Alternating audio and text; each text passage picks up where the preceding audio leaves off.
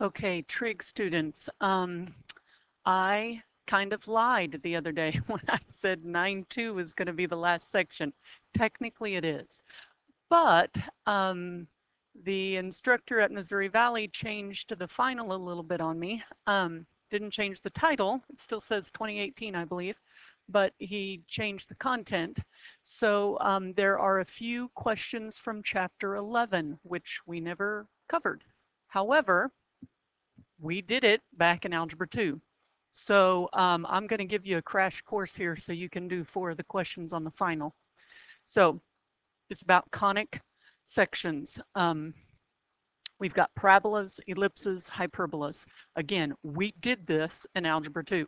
So I made a couple of slides of notes along with some practice problems, just like from the final. Hint, hint, wink, wink. And anyway, just to kind of get you back up to speed. I know it's been a while, about a year actually. Anyway, so the first one we're going to talk about is parabolas. And we've talked about parabolas when we solve quadratics. This is a little different way to look at it. I don't know if you all remember when we talked about directrix and focus. These notes that I've copied are actually from the Algebra 2 book. I took my snipping tool and copied them and pasted them in here so we could look at it.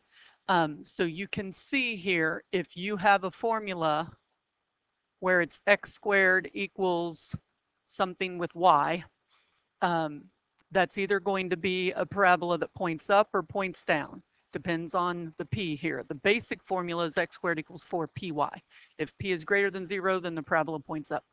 The deal with focus and directrix, that's actually where these conic sections come from.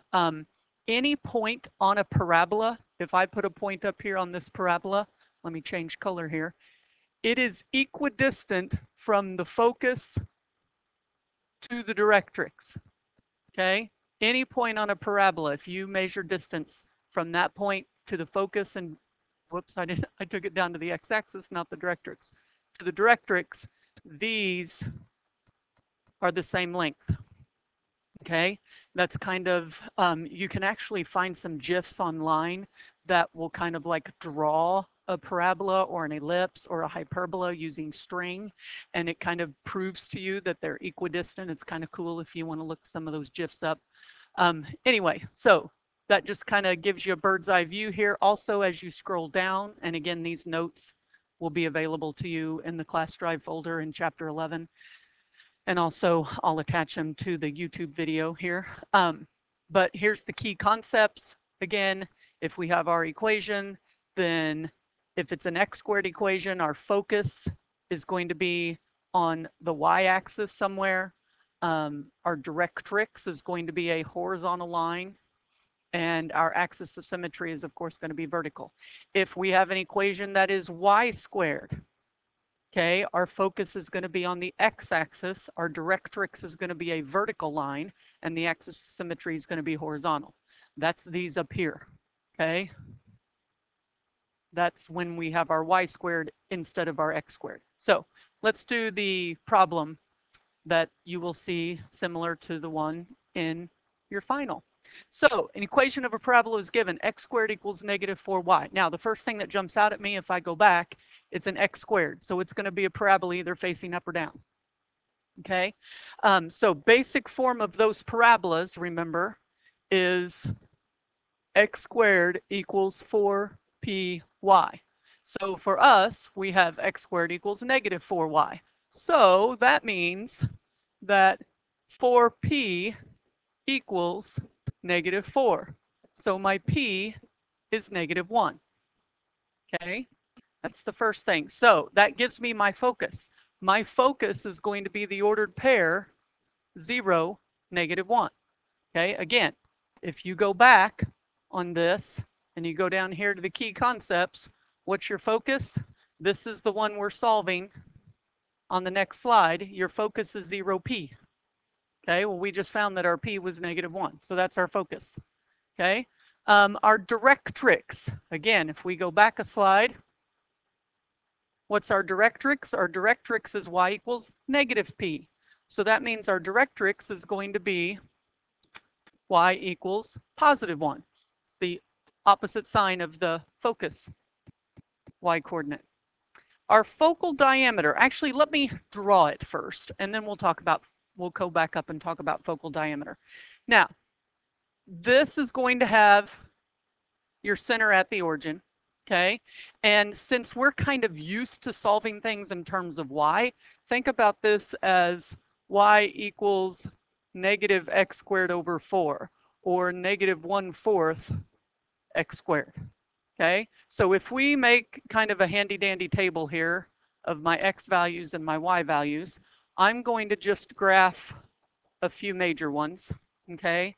And I'm picking numbers that I know once I square it are easily divisible by 4 to make my math nice and neat. First of all, if I plug in a 0, I know I'm going to get a 0. If I plug in a negative 4 squared is 16, okay? 16 divided by 4 is 4, but it's negative. So I'm going to have 4, negative 4. If I plug in a 2 squared is 4, divided by 4 is 1, but it's going to be a negative 1. This again is going to give me a negative 1 and a negative 4. So if I plot those points, negative 4, 1, 2, 3, 4, 1, 2, 3. Here's my negative 4, negative 4, negative 2, negative 1. This is kind of a fat parabola. Remember, if your a term, the term that's in front of your squared term, if it's a fraction, it's going to be a fatter parabola. So here's what my parabola looks like, roughly, okay? Now, my focus, you remember, my focus was 0, negative 1. This is my focus. My directrix was y equals 1. This right here is the directrix, okay? So every point on this parabola is equidistant to the focus and to the directrix. And remember, when you're measuring distance from a point to a line, it has to be measured perpendicularly because that's the shortest distance. So remember, that's pretty much the whole definition of a parabola. Okay. Now, they asked for the focal diameter. Here's focal diameter. Focal diameter is the length of a line that is parallel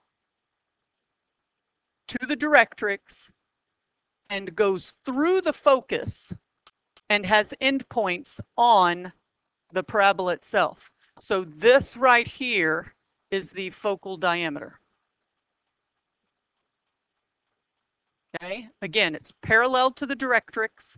It goes through the focus, okay, and its endpoints are on the parabola. So our focal diameter is 1, 2, 3, 4 long. So that's the length of our focal diameter. Okay. Sorry, I hope I didn't confuse you.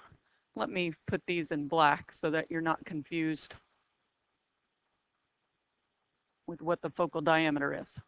So focal diameter, again, parallel to the directrix, okay, goes through the focus,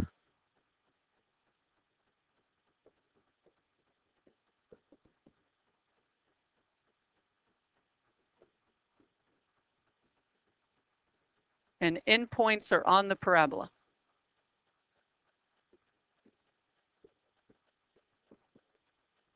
That's focal diameter, okay? And that length is 4. That's what they're looking for. Okay, I hope that kind of jogs some memory. Now, let's go on to ellipses. Again, these are some notes that I snipped out of the Algebra 2 book. They should look somewhat familiar. On an ellipse, it's kind of like a squished circle, if you will. You've got a major and a minor axis. Your major axis is your longer one. Okay, so like on this one, this right here, let me use red since they're in red. This right here, you can tell is your major axis. Okay, that's your longer one. And it is always denoted by the A because that's where our vertex goes. So here's my vertex, okay? vertex is on the end. You can see in the green, the vertex is negative A0 or positive A0. And then we've also got focuses. This is a fun one if you look up a GIF for ellipses and how they come to be. They literally like pin the end of a string on the two foci. That's plural of focus. On the two foci, and then they use a pencil to kind of stretch the string taut and then go around. That's where an ellipse gets its shape. So the distance on an ellipse, okay, from any point on an ellipse to the focus, okay, remains the same. Now the two ends don't remain the same, but this total length of black that I just drew there remains the same all the way around. Okay, so that's kind of fun. Anyway, key concepts down here. Again, A is your bigger term. So if A is under the X term here, okay, that means that your major axis is going to be horizontal. If your bigger term is under the Y, that means your major axis is going to be vertical. Okay. And again, you can see by the vertical one, that just means that your foci are on your major axis. They're vertical. They're on the Y axis then. And don't really talk much about covertex, but that's how wide the ellipse is going to be versus long. But on ellipses, two things I want to point out. They always have a plus and they should always equal 1. Okay, you should always have a plus and you should always equal 1. That's how you know it's an ellipse. Okay, all right, now that we've kind of hit the high points here. Oh, one more thing. C is where we get our foci, and here's the formula for C. C squared equals A squared minus B squared. Okay, that's where your foci coordinate comes from, is from C. So C squared equals A squared minus B squared. Okay, let's look at one of the problems from your final. Now, first thing I see up here is there's a plus. We have an x squared, a y squared equal a constant. There's a plus between them. Kind of looks like an ellipse, but it doesn't equal 1. So what do we have to do? First thing we have to do is come in here and divide every term by 196 to get a 1 on the other side. So when I do that, I end up with, this turns into x squared over 4 plus y squared over 49 equals 1. Okay, that's what it turns into. So again, this one, my a squared, okay, this is going to be my a squared now because it's bigger. This is going to be my b squared because it's smaller. So that means my a is 7. That means my b is 2. Okay, that's the first thing. So my vertex, remember your vertex is your major axis. It's going to be on your y axis. Okay, and you'll notice here they kind of gave that away. It says smaller y value and larger y value. So first of all, my vertex here, since my a is 7, is going to be 0, -7 and 0, +7. Okay, now we're also graphing that. I like to kind of graph as I go. So 1, 2, 3, 4, 5, 6, 7. Here's going to be one vertex. 1, 2, 3, 4, 5, 6, 7. Here's going to be the other vertex. Okay, now what do you think my co-vertex is going to be? Well, that's going to be my B. Okay, so I can go ahead and graph that as well. My co-vertex here is going to be, I'm just going to go over 2 and to the left 2. I don't even know that that ends up being a thing, but I like to draw pictures as I go. Okay, now foci. Remember, your formula here was that c squared equals a squared minus b squared. Well, that is 49 minus 4, which is 45. So that gives us c is plus or minus 3√5. Okay, that gives me my foci. Okay, so my smaller y value, now remember your foci is on your major axis, that's your longer one. So the smaller one's going to be 0 minus 3√5 Notice they didn't tell you to round, so you got to be exact. Got to put the root in there. And 0, positive 3 root 5. Okay, so if I go to graph that, that actually, if you poke in a calculator, 6 point something. So, I mean, it's going to be like very close to your vertices. So if I graph this, I can go ahead. Let's see how bad I can screw this up. It's not terrible. Not great, but not terrible. Okay, eccentricity. Now, we didn't talk about eccentricity yet. Eccentricity, we didn't talk about that in Algebra 2 at all, but here's the formula for eccentricity. Eccentricity is just C over A. Okay, and eccentricity is a measure of how circular an ellipse is. Okay, the closer to 1, the more flat. The closer to 0, the more round. Okay.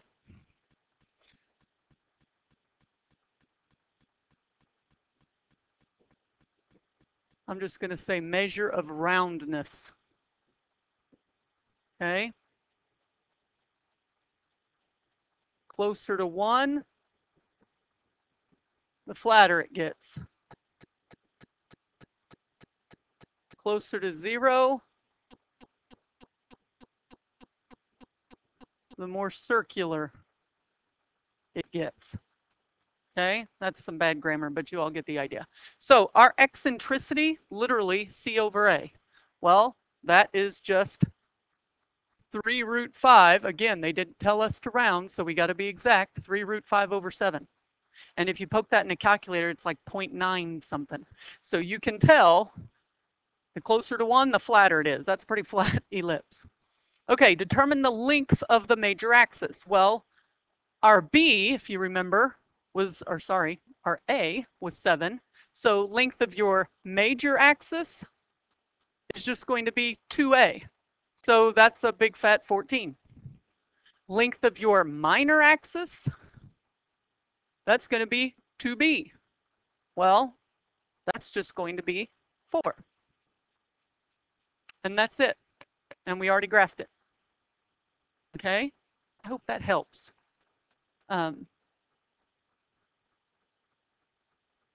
Okay, let's move on. Now, I added this kind of in the middle. The next problem is still an ellipse. However, we've got standard form when the center or the vertex or the whatever, depending on what we're talking about, isn't 0, 0, if it's not the origin. Okay, so notice I put the title Conics with center / vertex other than the origin. Now they have circle up there. We hadn't really talked about it, but in this section anyway. And then they have parabolas, ellipses, hyperbolas. Notice on the ellipses and hyperbolas, essentially all that's changed is this HK, HK, okay, HK. That just tells us, again, HK is the vertex of the parabola and the center of the other conics, okay? So we just have to know that that's kind of what it looks like when we don't have the center at the origin. Okay, next one.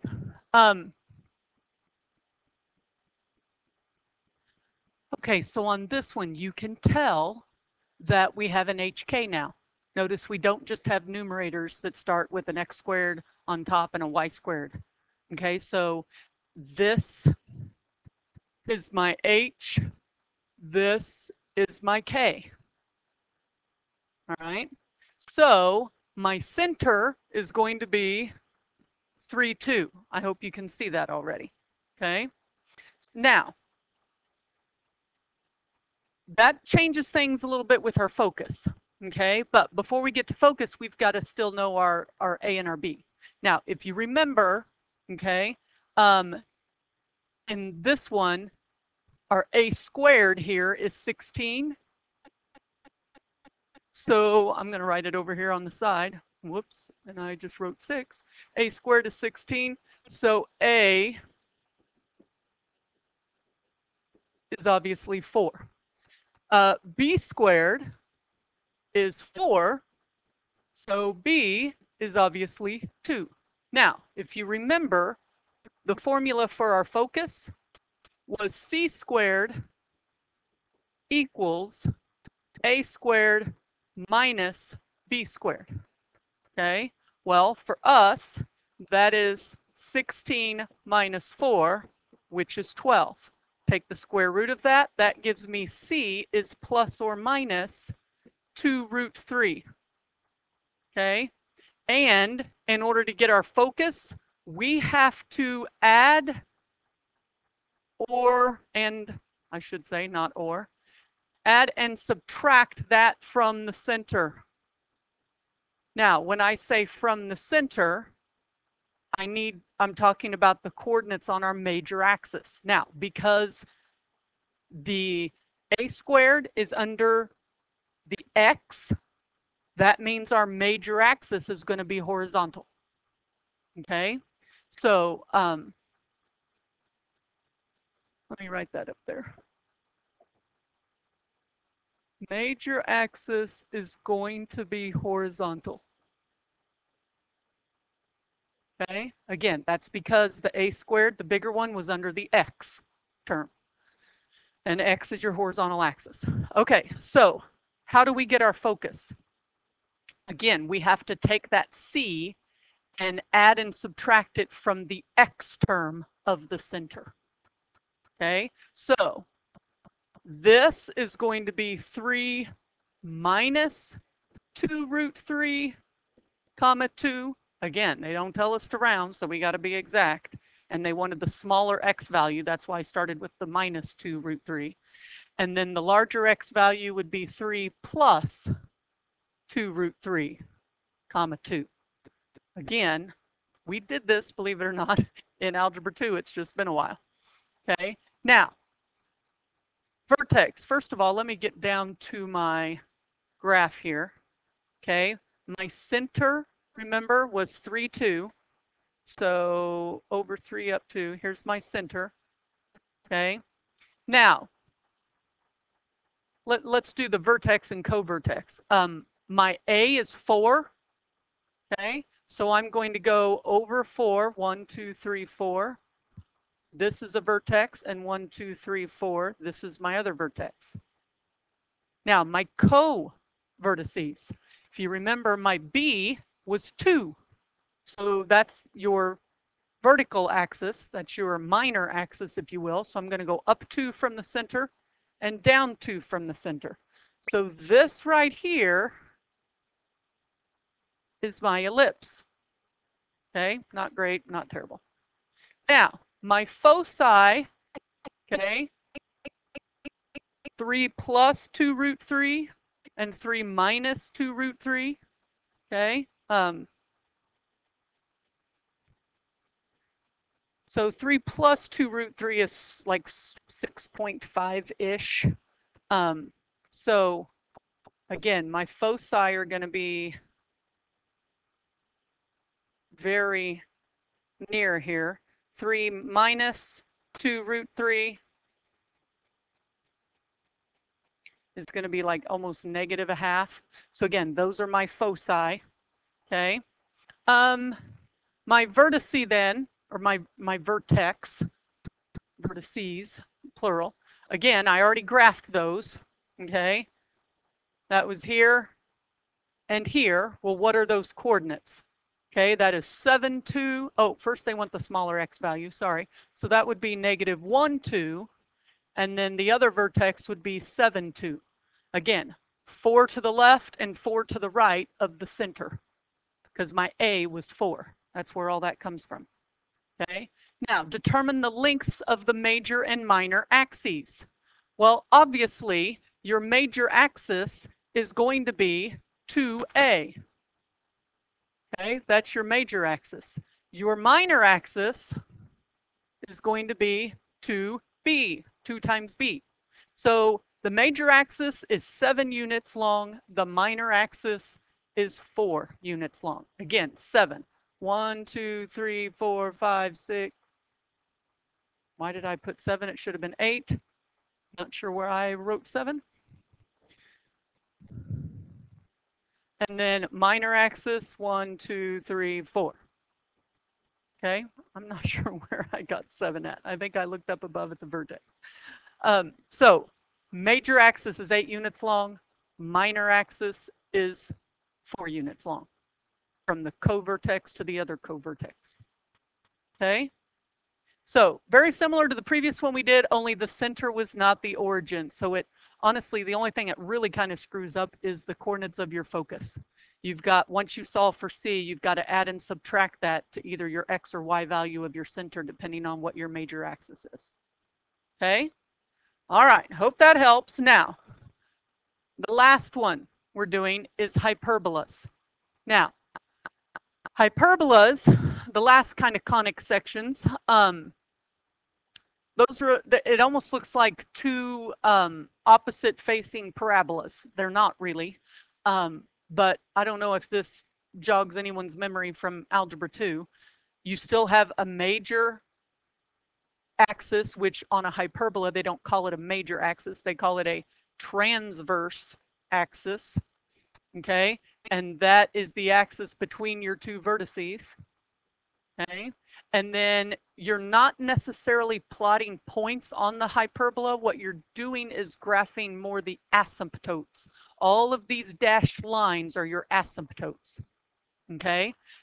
So the only other thing that kind of differs here on the equations themselves, what makes a hyperbola different on the equation from an ellipse is a minus in the middle, okay? Minus in the middle. And whichever variable is listed first, okay, is going to be your, what I would call your major axis or your transverse axis. Okay, so in this case, notice your X here is listed first, so your transverse axis here is horizontal. On this one over here, your Y is listed first, so your major or transverse axis is vertical. Okay, that's what we're talking about. And you get your asymptotes, all those dashed lines, by essentially what we would call the vertex and the co-vertex of an ellipse. When you find those, that's what you draw your little box around, your rectangle, using your A and B numbers, and then your asymptotes are the diagonals of that rectangle, essentially. Okay, so then your hyperbola curves follow those asymptotes. Okay, now down here, again, one other big change between hyperbolas and ellipses is the formula for C. C squared now is A squared plus B squared. On an ellipse, it was A squared minus B squared, if you remember that. This is A squared plus B squared. Okay, so let's look at the next one. An equation of a hyperbola is given. So x squared over 4 minus y squared over 16. First thing that jumps out at me, it does not matter. It does not matter which of the numbers on the bottom is bigger, like it does on an ellipse. The bigger number is going to tell you your major axis versus your minor axis. In this case, whichever one is first is going to tell you where your transverse axis is. Okay, so in this case, my a squared is 4, so that makes a 2, and my b squared is 16, so that makes my b 4. Okay, now right off the bat, let me go down, and remember the b is under the y and the a is under the x. Okay, so a again was 2, b was 4. So if I go down here, here's my vertices right here, and then my b, let me do a different color. Here's my b. So really, you know those dashed boxes that they showed on the previous slide there, that's going to be my box. Doesn't matter which one's bigger. It matters on a hyperbola which one is in the front, because that's the positive. Okay, so this right here is my transverse axis. Again, on an ellipse, it's kind of like what we would have called our major axis, sort of. But that's why we don't call it major and minor, because it may not be the longest one. Okay, now our vertex, thankfully on this hyperbola, it's centered at the origin because we don't have any h's or k's. So our vertex here, the smaller x value is going to be a -2, 0. The bigger x value, of course, is a +2, 0. Now, our focus. Let's remind ourselves our formula for c. So c squared on this one is a squared plus b squared. Again, on an ellipse, it was minus. On a hyperbola, we're adding. So this is 4 plus 16, or 20. So that means that c is plus or minus 2√5. Okay, so my foci is 2√5. Again, positive and negative. And again, they want the smaller x value here. So this is -2√5, 0. This is +2√5, 0. Now, asymptotes. Okay, your asymptotes, if we look back here at this purple box that I made, okay, your asymptotes are literally your diagonals. They are going from one corner to the other. Let me scroll down a little more.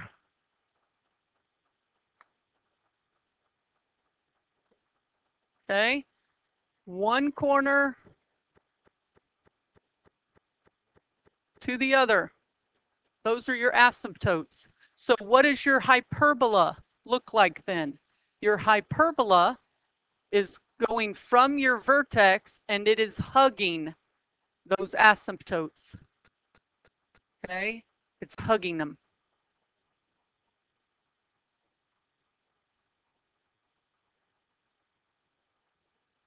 That's what your hyperbola is going to look like. So if we're talking about the formula, if you will, or the equation of your asymptotes, again, we are going through this box. So essentially think of it in terms of rise over run. We are going up 4 over 2, or we're going down 4 over 2. So your asymptote is going to be y equals plus or minus b over a x. Now, it's only b over a when your transverse axis is horizontal. Okay, if your transverse axis was vertical, if we had a hyperbola that was pointing up and down instead of left and right, it would be plus or minus a over b. But b over a. So in this case, it is plus or minus, obviously, 4 over 2 x, or plus or minus 2x.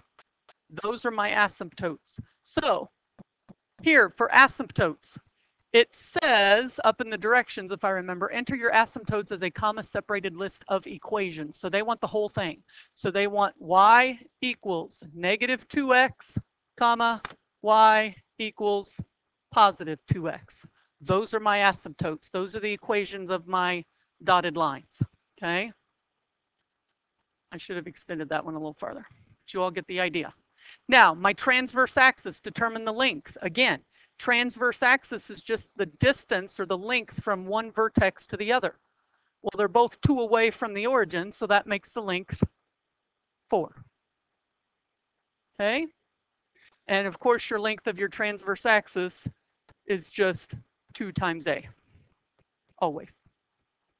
And like the length of your major axis on an ellipse is 2a, minor axis is 2b. Okay? I hope this makes sense. I hope this is kind of ringing a bell.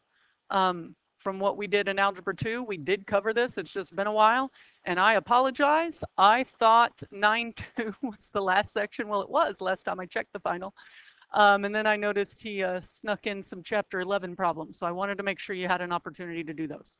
Okay? So hope this is helpful. Good luck.